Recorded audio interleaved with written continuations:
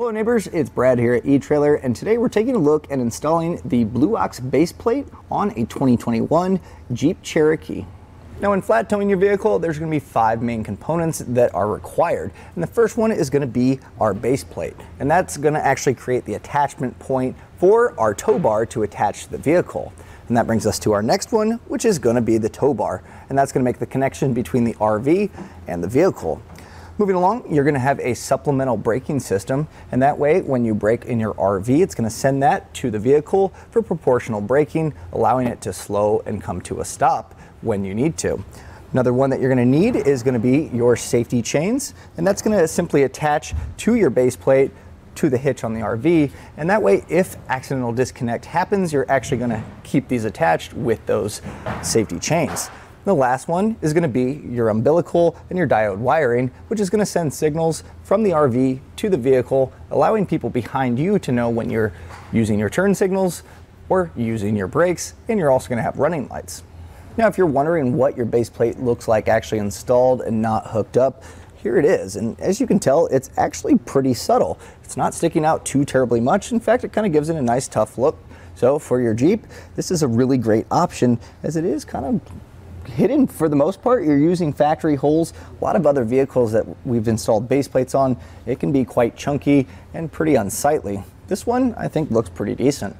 So here we have our base plate installed on our vehicle, and it does have these removable arms that are nice for when you're not flat towing. You can actually take those out, giving it a little bit more of an OEM appearance. Now these ones are actually designed to work with a Blue Ox tow bar, but if you have a different brand tow bar and you'd like to adapt to those, we have plenty of options here available at eTrailer, allowing you to make that connection.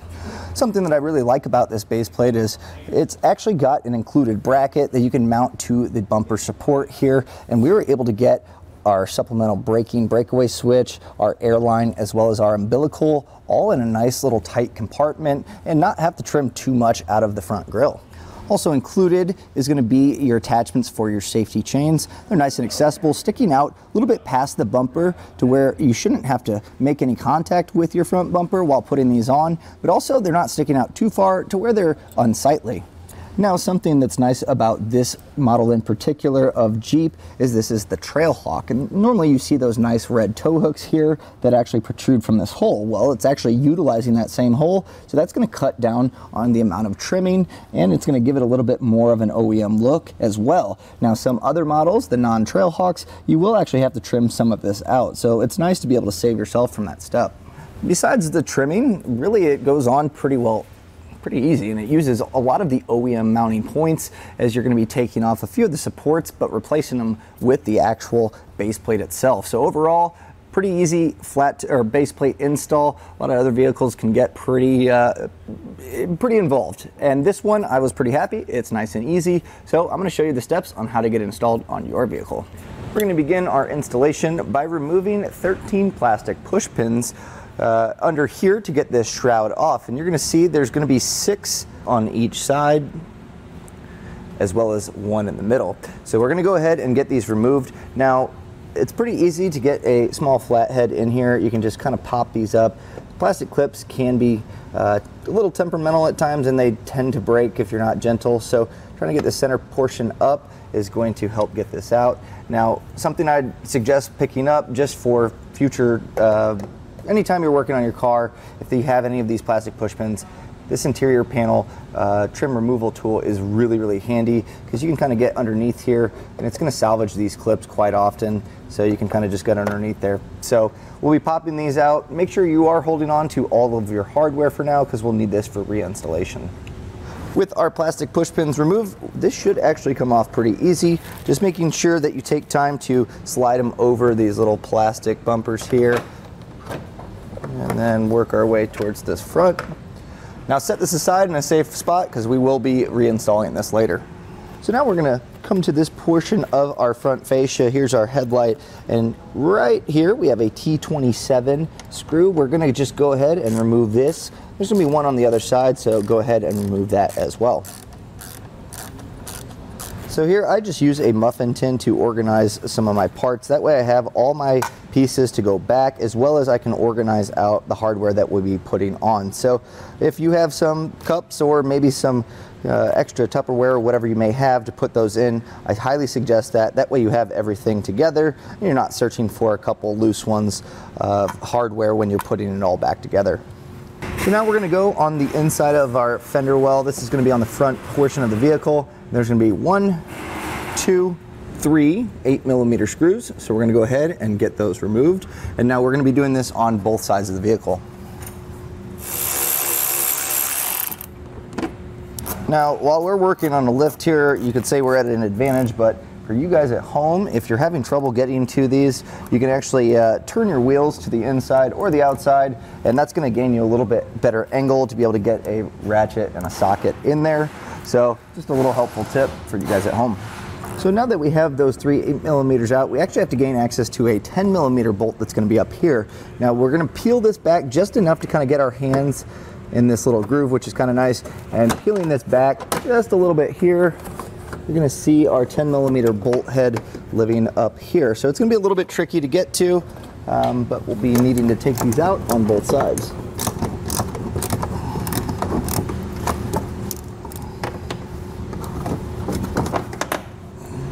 Alrighty. Now it does have a decent amount of thread, so it might take a little bit, especially at that angle, but once you get that out, go ahead and do that on the other side. On the lower portion of our bumper here on each side, we're going to see this plastic rivet. We're going to need to remove that. So in order to do that, just take an 1/8 inch drill bit and we're going to just put it in the center here and just slowly kind of drill out that center portion.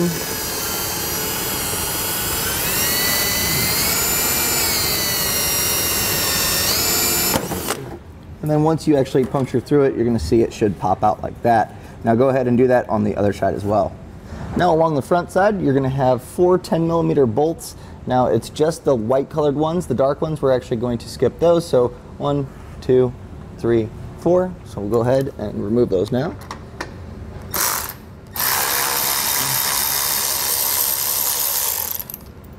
So we're going to be getting ready to remove our rear fascia. Before we do that, I'm actually going to put some painter's tape along our lines here, and that's just going to help protect our paint from cracking or chipping along the corners. So I'm going to just kind of follow along the headlight here as well as this painted portion on the fender, and that way not only for removing it but also for reinstallation, that's going to help again prevent those scratches.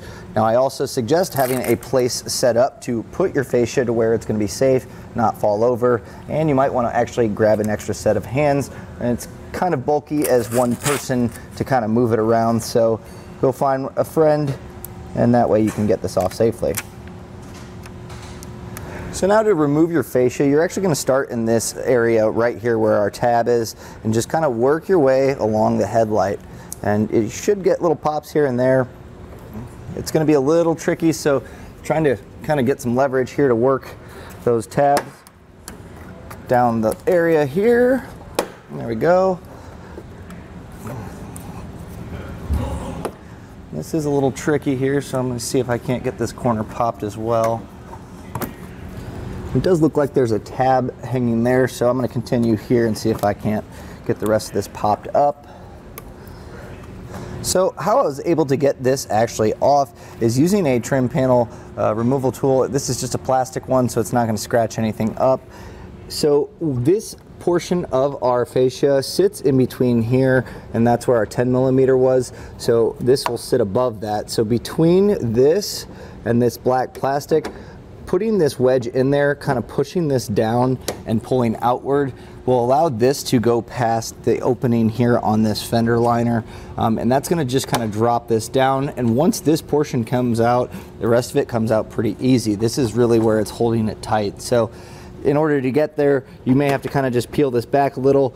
If you don't have one of these, you can probably use a flathead screwdriver should work fine. Just be careful, and then just pry it on that black plastic right there. You're going to see that metal clip. Just push down on that, pulling this down and out, and you should get that to release. So now with your extra set of hands, now that we have this popped off, we're going to kind of get this to remove just by kind of prying this. I'm going to lift up here, kind of working our way out. Now on the driver's side, you're going to see this plug.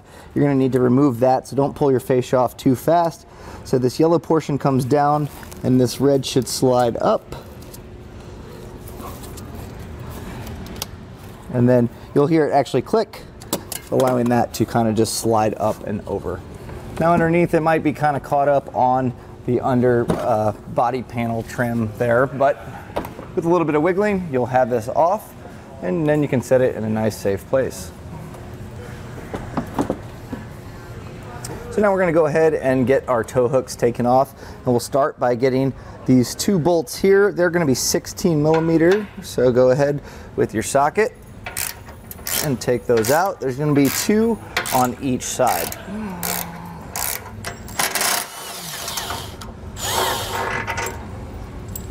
So now on the back side here of our tow hook, you're going to see this large 30 millimeter nut. Now sometimes they can be a little bit tricky at first to get loose, but once you kind of just knock it loose a little bit, it should come off by hand. So I'm going to be just using a pair of channel locks just to kind of get a bite on it. And I think if I just kind of rotate my tow hook just a hair, that'll kind of get it loose enough to where the rest should come off by hand. So just with a little bit of rotation there, it's just going to get some of that little bit of thread lock they have, and then you can see these come out pretty easy. So go ahead, you're going to do this on both sides, and then you can set your tow hooks aside and keep them for later on. Now you will not be putting these back on the vehicle, so feel free to keep these. Oh.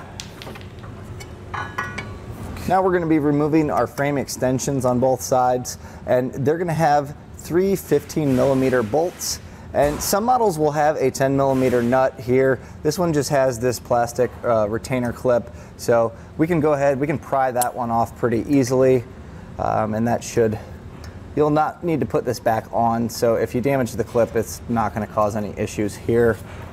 So a flathead will work. This trim panel, sometimes you can actually get behind it and pry it out.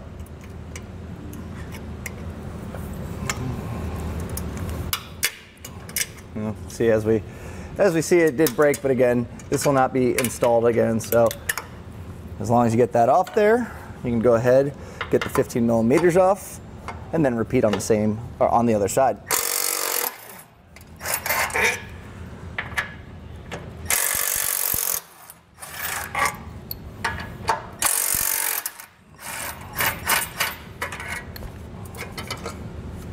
So those long bolts that we just removed, you're going to want to grab those, as we're going to be actually putting on the base plate portion. And to get the orientation right, you're going to see that this little angled piece is going to go out to the outside of the car here, and so your safety chain loop should be on the inside. So just make sure you grab the right one. And I'm going to just feed one of these in here just to hold it. And what we're going to be doing is putting a little bit of red Loctite on these. That way, over time, they're not going to loosen up and back out. So if you need to pick up some Loctite, we actually have some here at eTrailer, and you're just going to want to kind of coat the threads. And mostly it just bolts into this area, so making sure that that's covered up.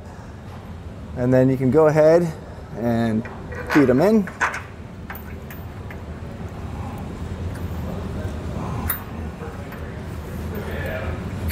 I'm going to go ahead and do the same with my other. Now that those are kind of holding in place, I can go ahead and take this top one out, and then we'll get some thread lock on those as well.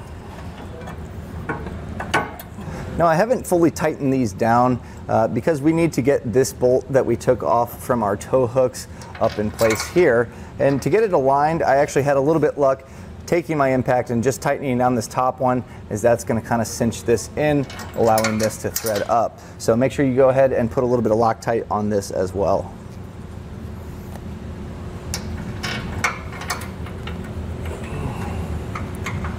So I'm going to go ahead and just tighten this one up.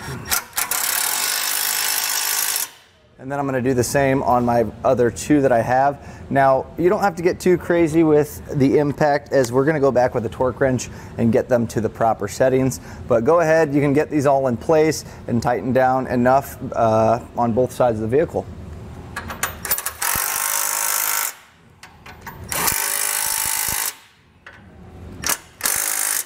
So now we're going to go back, and using the torque settings in our instruction manual, we'll go ahead and torque these down with our torque wrench. Now these are going to have two different torque settings, so pay attention to that. And if you don't have a torque wrench, we actually have these here at eTrailer, or generally you can rent them at an auto parts store.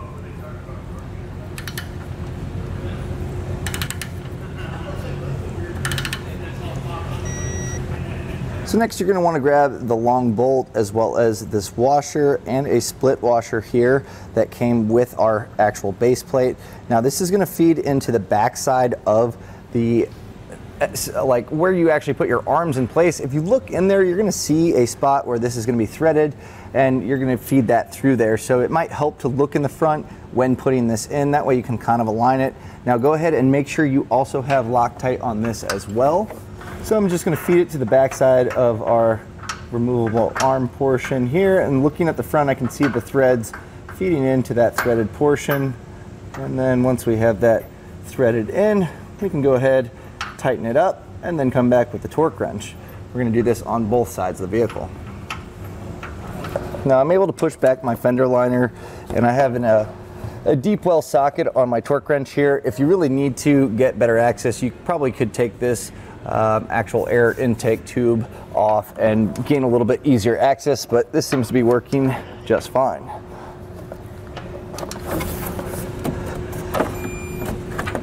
So now go ahead, we're going to grab our front bracket to get our electrical components mounted up here. So this is actually going to sit on the back portion of the bumper, but in order to find where we're going to make our drill holes to run our hardware through, I'm actually going to kind of just take this and have the face almost flush with the actual front of the bumper here, and kind of just make sure you're centered. And then once you're happy with that spot, you can go ahead. I'm using just a paint marker here.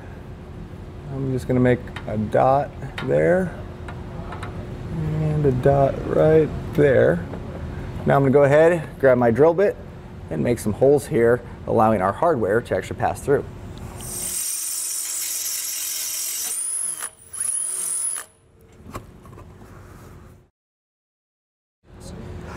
Now we need to run our safety cables through our actual frame here, and really what we're trying to do is get a nice connection to where we're using the back side of the frame and also attaching here to our base plate, and that way if for whatever reason our hardware fails, this is going to hold on to the frame of the vehicle. So there's a bunch of different ways you can kind of route it.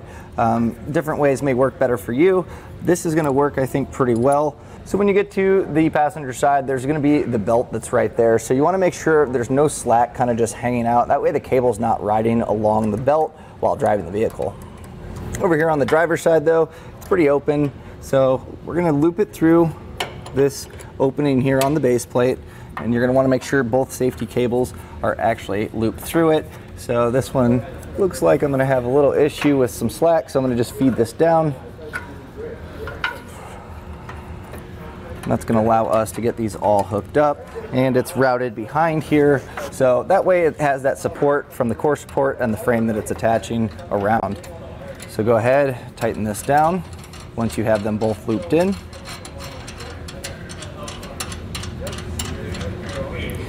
And then just kind of double check where the cable's running, make sure it's not putting pressure or riding against anything that's going to move.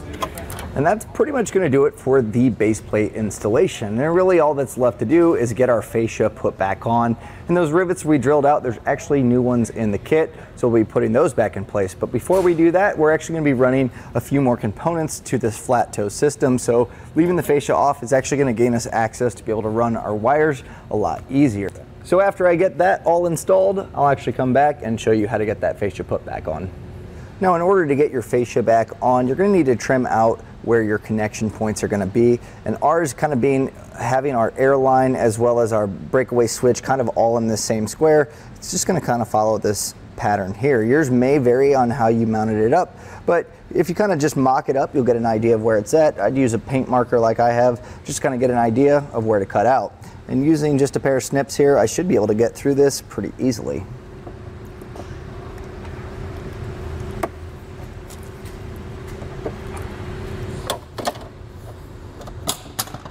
Now with that section out, I'm going to go back and just kind of clean this up a little bit with a file, and that way it's nice and smooth and looks a little bit more factory. Now if you do have any leftover paint markings from your pen, no problem, just a little bit of alcohol should take that off. So now with an extra set of hands, we're actually going to put our fascia back on. Now do remember there is this plug, so make sure that is plugged in. So I'm going to do that here first.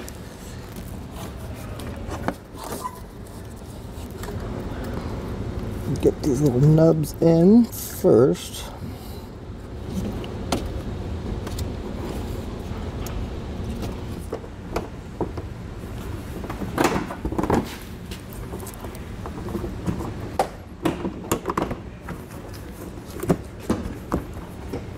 Now, if you remember the rivet that we drilled out earlier, we actually have 2 new ones that come with the actual base plate, and you're going to want to plastic rivet this. Now, if you don't have a plastic rivet gun, we actually have these here at eTrailer, and if you've never used one before, pretty easy. You're just going to pull that up all the way, and then as you pull, it's going to start to get a little bit tight, and then it should break off once you're at that good point. Hey guys, so we're here with Pat Hayden, and he got his motorhome here for us, and of course the Jeep Cherokee, and we're getting with a tow bar set up, and we're gonna have Joe kind of walk him through how we can make this happen, and maybe hear a little bit from Pat later on of kind of why he went with this setup or any other kind of things like that. Nothing too crazy. So Joe, why don't you take the floor, and Pat, if you have any questions, just throw them at Joe and he'll handle you. So okay, thanks. Okay, so this is pretty much just like pulling a trailer, except instead of having the coupler up here and then your connection point, you're gonna have them here and here. And you got the add-on locks here instead of the pin and clips that's normally here. So you use the little barrel keys, and it fit in here. Right now we have it all stretched out, so a lot of times, you stretch out and this actually won't move. So that's when you use these right here to break it apart. So I don't know if you actually, this is a used tow bar, so I don't know if this is new to you or you ever? It is new, I've never used it before. So. Yeah, I don't know if I'm covering, recovering ground. But yeah, so when you park it and it doesn't move like that, you'll break this and that should break it loose that way. Okay. So then you can get your locks out here.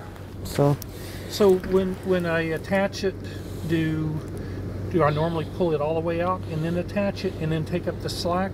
Yeah, we'll take this one apart and I'll show you a couple things. So if you want to, let's get this cable out of the way. And then, that's just the safety cable, right, Joe? yeah. So, you turn it and it comes apart. There you go. And then, like I said, yeah, so if it's not like that, you would have to break this loose here. And then you can let it come down like that. Oh, okay. And that's how it comes apart generally. And then the cables are pretty self-explanatory. We'll go with those too. Let me see the keys and I'll do the other side too.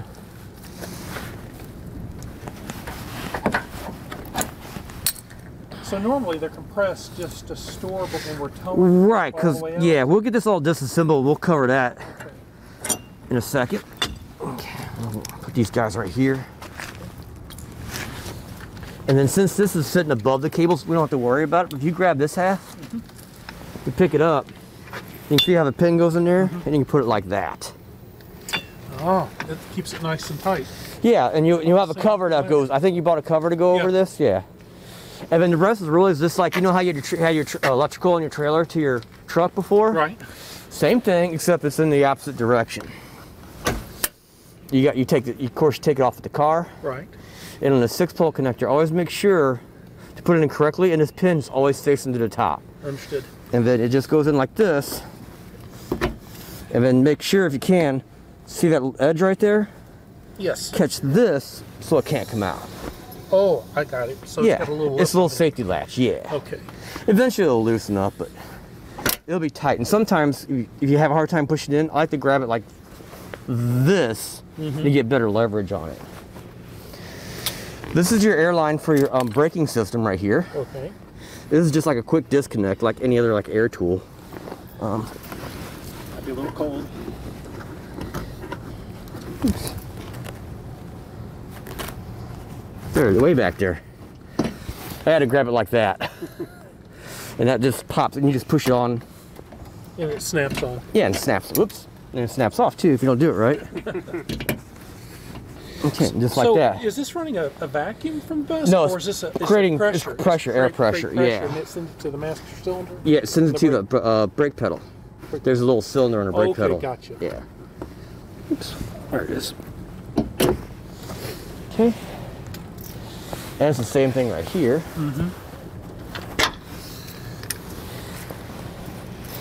And this thing is, and this is your safety, the orange cord here is your safety cable, breakaway switch cable. Always disconnect like this. Right. Don't pull this out. Okay. Because what happens when you do this, it'll apply the brakes, and it'll apply the brakes as long as there's air pressure in there. So right now, this car is undrivable without that in there? Yeah, because the brakes could be dragging with emergency pressure. Must So always leave in it inside. Yeah. You hear that little pop, right? Yeah. So like, yeah, it disconnected the contacts. Yep. Gotcha. So yeah, so always leave it like that. And if you do pull it out, I mean, you have air will bleed out eventually, but the problem is that you get this dirt inside here, and then it can't work as advertised. So. Gotcha. Yep. So really, that's about it. And of course, on your cables here, like on your trailer, when you get the chains, you crisscross them. Gotcha. And you saw earlier, have a hook on here. And So how do these come? You yeah. just pull these Take pins these out? out, you pull it and rotate it. Oh, that's really clean. So make sure you have it tab horizontal. Then you push it back in, and that's it. Got it. And then so now, like when you just pull up to you here, you don't have to be perfect, but it helps be as good as possible. And then once you have it as close as possible, you don't have to worry about it being perfect because the arms are you can make them uneven. Right. And then you don't have to worry about it because when you take off, it'll pull. Just when you pull straight, it'll lock both sides in. It'll lock in, yeah. Okay. And also, when you drive off, as soon as you can, do like a little turn like this. To stretch each side. Yeah, just stretch each side out so they lock in. Okay. Yeah, it does. It's not much. It's very little, but like with your steering wheel, and that's probably about enough. So I'll go ahead and have you grab one side. We'll go ahead and put it back together. Okay. Let's see here. There we go.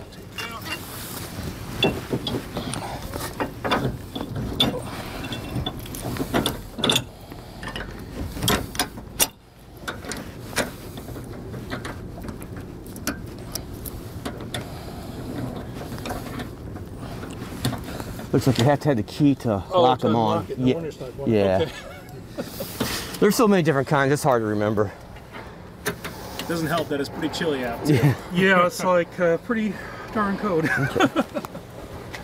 gonna be nicer in the spring and summer when we're actually using these, right? Yeah. Okay, let's see if we can get these on. Now inside your car, you should have two little covers that plug these up too. Okay. And it's right there, right above there. Now, are you going under? Is how you're doing it? Typically, most people go under. Okay.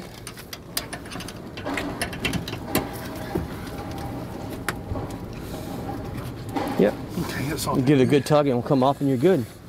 And And then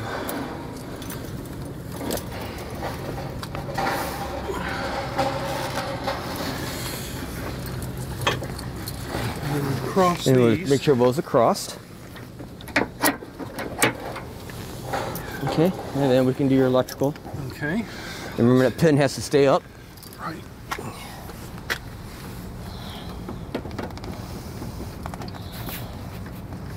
All right. Yep. Well, that's fairly simple.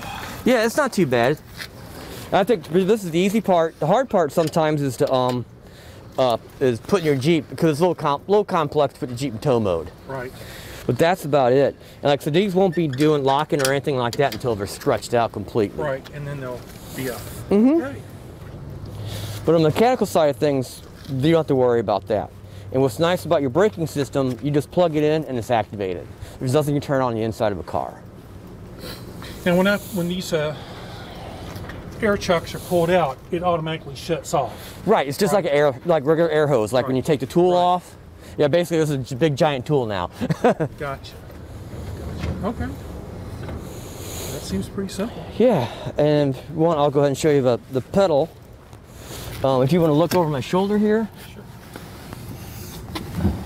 this is the cylinder right here. It gets air pressure. Right. And it also creates vacuum so it can push the pedal down.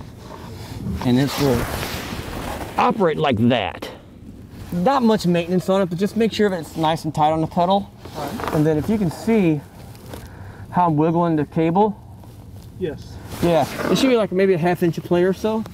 Okay. So you want to do that. Sometimes the cable For some reason, sometimes you'll have to adjust it eventually. Okay. But it's not a big deal. A lot of times people don't even have to mess with it, but give it an inspection once in a great while. Okay. And you just want to go ahead and put it in tow mode now? Yes, I got to remember how to do that. Yeah, always get your owner's manual, because some model years vary, so we always just go by that.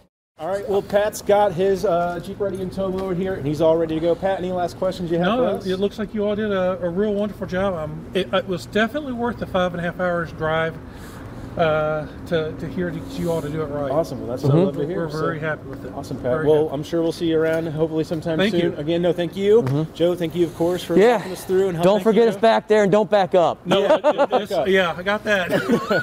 All right. Well, thanks, guys. Thank you. And that was a look and installation of the Blue Ox base plate on a 2021 Jeep Cherokee.